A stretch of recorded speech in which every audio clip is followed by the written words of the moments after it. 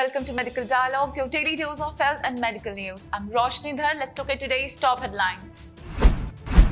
FDA okays emergency authorization of Pfizer COVID-19 vaccine for kids between 5 to 11 years. The US Food and Drug Administration has authorized the emergency use of the Pfizer-BioNTech COVID-19 vaccine for the prevention of COVID-19 to include children 5 through 11 years of age. The authorization was based on the FDA's thorough and transparent evaluation of the data that included input from independent advisory committee experts who overwhelmingly voted in favor of making the vaccine available to children in this age group. Key points for parents and caregivers. The vaccine was found to be 90.7% effective in preventing COVID-19 in children 5 through 11 age.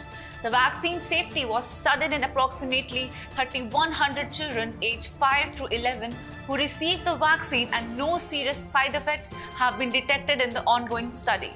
The Center for Disease Control and Prevention Advisory Committee on Immunization Practices will meet next week to discuss further clinical recommendations. The Pfizer COVID-19 vaccine for children 5 through 11 years of age is administered as a 2-dose primary series 3 weeks apart, but is a lower dose than that for individuals 12 years of age and older.